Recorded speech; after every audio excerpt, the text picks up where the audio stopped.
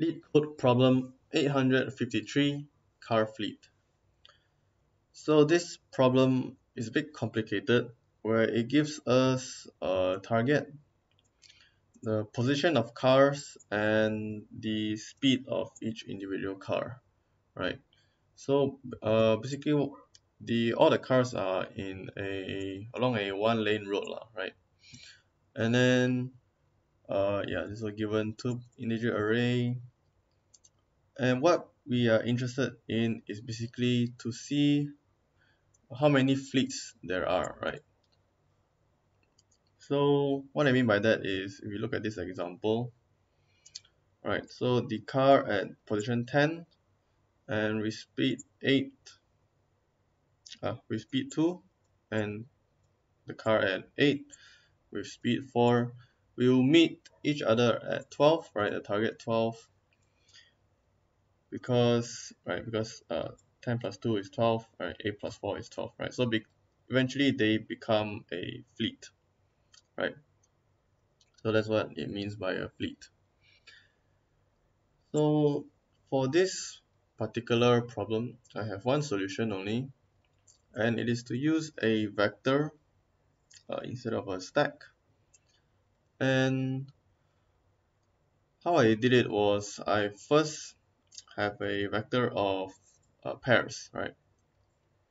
So this pair will basically hold the information of the position of the car and the information of the position of the speed of the car, right?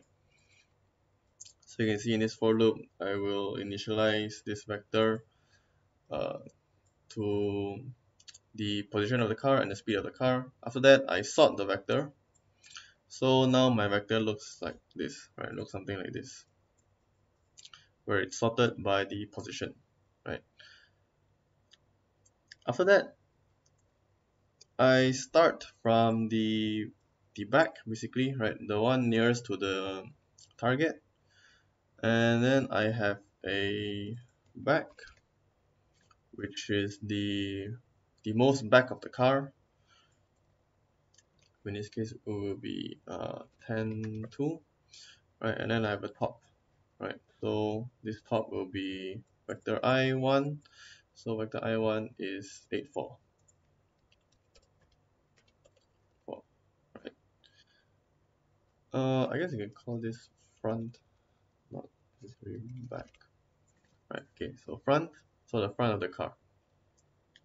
Okay, after that, we're basically gonna have to see whether the car in front, the time it takes to reach the target, whether or not it is lesser than the time it takes for the car behind it to reach the target or not. Right, so the way we do it is by subtracting the target with the position and then dividing it by its speed, right? Then we get time. So what I mean by that is, like, let's say for this run, right? So it will be 12 minus 10.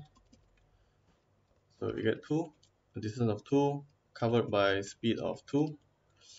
So we get 1 time taken, right? So the unit is actually 1.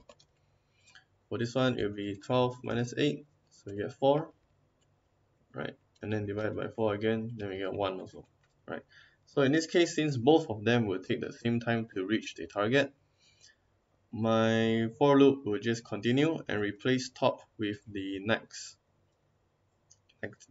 pair, right? Which is 5 and 1. So it will be 12 minus 5, so we get 7. Divided by 1, then it will be 7, right? So right now, my front of the car is actually slower, it's actually faster than the back of my car now, right? Let me call it back, right? It is actually faster because it takes lesser time to reach the target, right? So in this case, I will replace the front car with the back car, right? So it will be like this, and then I'll increase the feet, right? So the feet initialize to 1 first, but now since there's a plus plus, so now it's 2, right? And then after that, I replace back with the next vector, which would be 3 3, right? 3, 3. And then if we do the math, it will be 12 minus 3 is 9, divided by 3 is 3, right? So our front car is slower than our back car, so we just ignore and we replace the next one, which is 0 and 1, right? So 0 and 1 will be 12 minus 0 is 12, divided by 1 will be 12, right? So in this case, now the front car is faster than the back car now, right? So in this case, the fleet basically ended lah, right? So the front we replaced, right? The front we replaced, and the fleet will increase to 3, right? After increase, since I has already reached the end of the index, right? So it will just return the fleet number. In this case, would be 3, right? I think that's about it.